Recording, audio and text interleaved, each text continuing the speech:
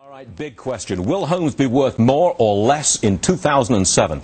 Time to get more for your money. Ben Stein, Patricia Powell and Mike Norman are back, and joining us now, Tom Adkins and Peter Schiff. Tom, what do you think?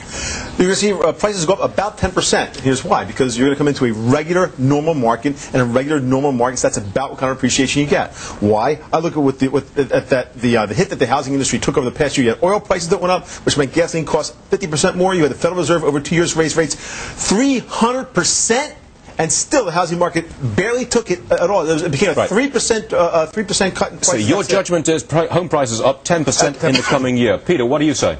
Well, today's home prices are completely unsustainable. They were bid up to these artificial heights by a combination of temporarily low adjustable rate mortgage payments, by a complete, absence of any lending standards, and by speculative buying. And what's going to happen in 2007 is a lot of these artificially low ARM payments are going to be reset upward.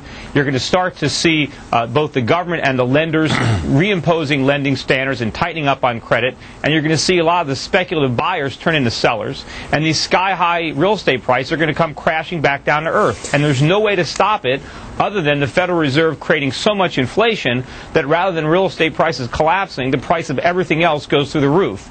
And so I say it really doesn't mean much if your townhome is worth $1 million if it costs you $500 to fill up your refrigerator. Okay, so your word is sharply lower by the end of 07. Ben Stein, what's your opinion on this?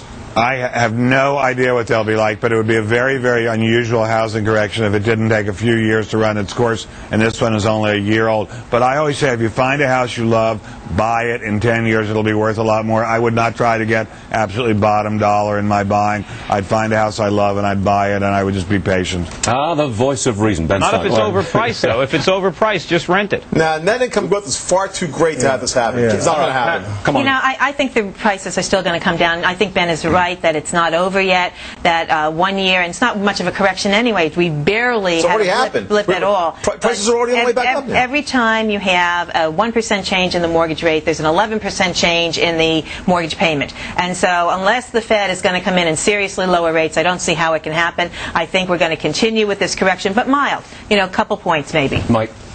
First of all, I have no idea what Peter Schiff is talking about. I agree with Tom. I think they're going to be probably up to about 10%. What artificial lending standard are you talking about? Well, mortgages have been issued. We have a tiny default rate in the single digits, and that only applies to subprime. In other words, people with the lowest level of credit standard.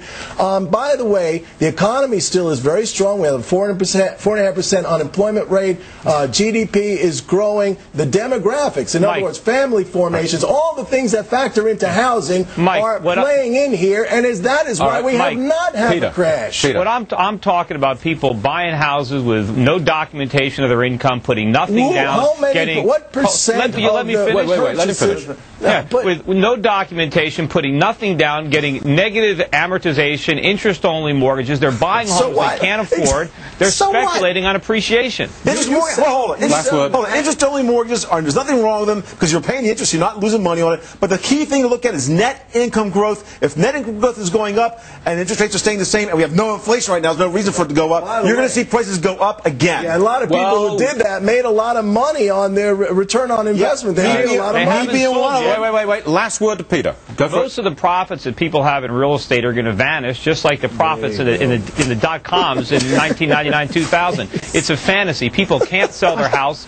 The inventories are exploding all over the country. Houses are on the market for 6 months a year. There's no bidders. The prices are going to fall through the floor. You guys are deluding yourselves. We heard it loud and clear from all of our panelists. We thank you very much. Next.